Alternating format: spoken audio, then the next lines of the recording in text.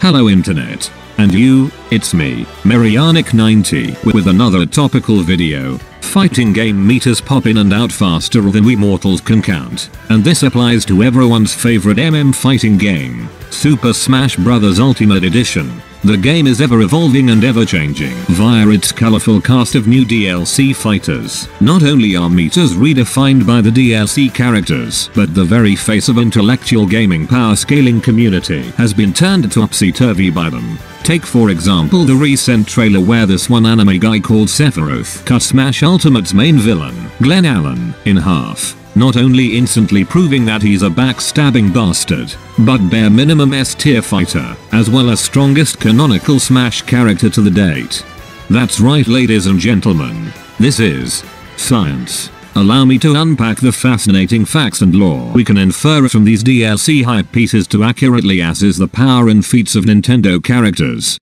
For example, as the first feat, Inklings are confirmed to be low tier, right from the get-go, as they are intimidated by all the Smash characters being on fire. You've just been drafted into a war. Woomy indeed. Alright, okay, maybe we can't make accurate assessments based on just that. Let's look at the next trailer. Already we are on better hands as we see the purple space bunny called Ridley casually defeat Mega Man and Mario like if he's some kind of purple space ninja. He then jump scares Samus and hits Link so hard that he explodes. For the record, this is very impressive feat considering that Link is omnipotent with the tree force, like they say. So Metroid characters scale above these three verses that have universal feats. To top that off, Little Mac in his base form is shown to be able to one-shot Samus, the same one that always kicks Ridley's ass. And he can't even beat a proper fighting game character, as Ken proved in his trailer. This Ken is then in turn shown to scale below all of Pokemon as he lost to the firefighting Garfield, who in Generation 7 tier list isn't even an S tier. In the next instance, we see how Castlevania scales above Super Mario Bros. Franchise as the fodder character of the verse. Spooky Boy kills Luigi and proceeds to get his jaw dropped by Simon Belmont. So we can safely conclude that Mario, who can't have Ross without Luigi, scales below all of Castlevania. King Dedede has a minor bout with Donkey Kong's archenemy, King K. Rool, and is swiftly one-shotted, proving that he's below island level. This doesn't however apply to all of Kirby franchise, because, if you watch the critically acclaimed original Kirby visual novel, King Dedede considers guns and explosives relevant weapons while trying to murder Kirby, while Kirby does not. It is safer to put Dedede at building level and leave Kirby for later. I know. Buildings. That's pretty powerful. Right. Donkey Kong characters in turn are shown to be below Duck Hunt Duo, whose speed is such that they seem to be beyond linear time as they can be present in multiple locations at the same time, but this too is just a flash in the pan, compared to Banjo and Kazooie, who beat them up and turn King K. Rool into a Looney Tunes all of himself, burying his meter. Surprisingly, even annoying fodder characters are shown to be quite powerful in a Smash trailers. Piranha Plant is done jobbing to Mario's neutral B, and proves that he's complete chad of a houseplant by slapping the shit out of every single Mario character, including the main man himself, which means that he's above Dreamy Bowser, and deserves all the ladies instead. Next thing you know, Goomba will solo Marioverse since everyone on this list seems to be able to do so, making Mario's scaling below minion level characters pretty consistent. This also includes all of Minecraft! As after Mario got punched across dimensions by Sonic, he is defeated by a creeper, proving that Steve, who scales to some text, is also more powerful than the series. As we move on to DLC, we find out that Joker is feetless. No, I'm not kidding. He just runs around with dramatic colors and exquisite music and fails to kill anyone, apart from the poor smuck he most likely stole the Smash invitation from. Also, according to Persona Wiki, Arson is only Joker's imaginary friend, so he most likely scales to lonely beta cuck level. I mean, he's got a knife and a gun. Patrick has a fucking gun and we are not parading him around as a high tier either, so no. I guess he could use the getaway one to run people over, but traffic accident level is not impressive.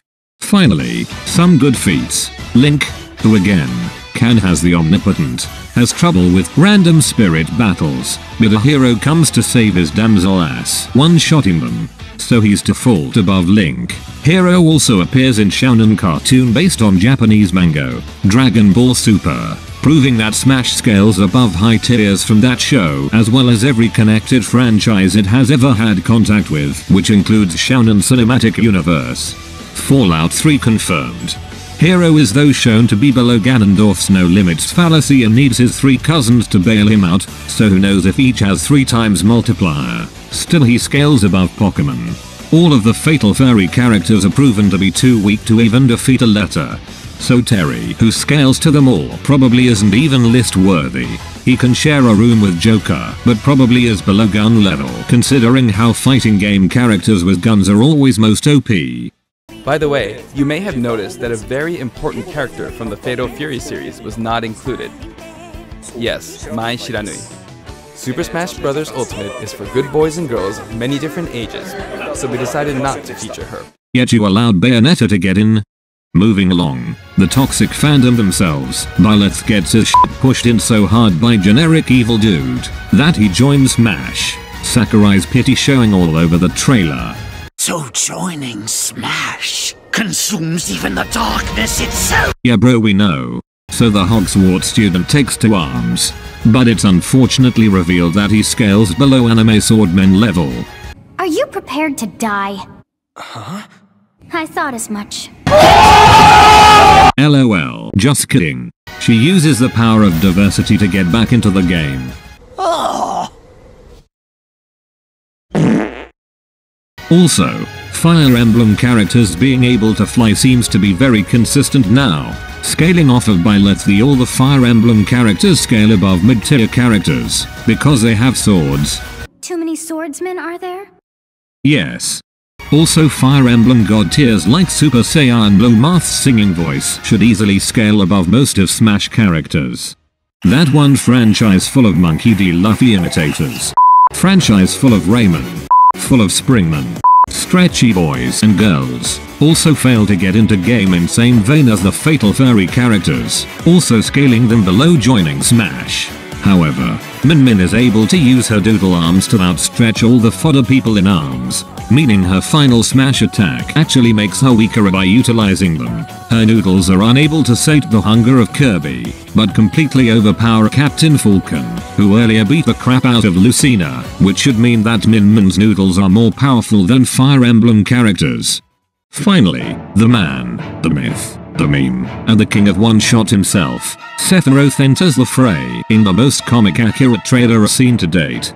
Seemingly almost made for specifically to mock my top 10 strongest canon Smash characters video by including every character from it, aside from Kirby of course, jobbing to Galim, whom Sephiroth promptly Maushinderus, proving that everything is a lie, and that the people who think that Sephiroth can't beat the Omni King Zeno are part of the problem. The trailer also showcases him cutting entire stages in half, which is hazard level, as well as his accuracy being so bad that he can't even hit Mario's stubby plumber body with his sword. And then Cloud fucks him up, proving that Final Fantasy scales way past Smash as a wait what the hell is going on? Cloud over Sephi. Why? How? Looking back to it, he has defeated him canonically at least 6 times, so it is canon that he lost, like he lost to Spike in the final episode of Cowboy Bebop, and Cloud is stated to be weakest person ever, by the director of FF7 himself. So everyone in Smash is weaker than literally the weakest human being. Smash scales below depression. And now that I think about it, Galim defeats everybody. Cloud is part of the everybody. And Sephiroth defeats Galim. But then Cloud defeats Sephiroth like 6 times. And Galim defeats Cloud. How is this happening? We were so close. To top all that off, anime waifus come in and beat him up for a bit too. And then are depicted to be equal to Monado Boy. The same Monado Boy that Galim also defeated. I don't. What? How? Does not compute.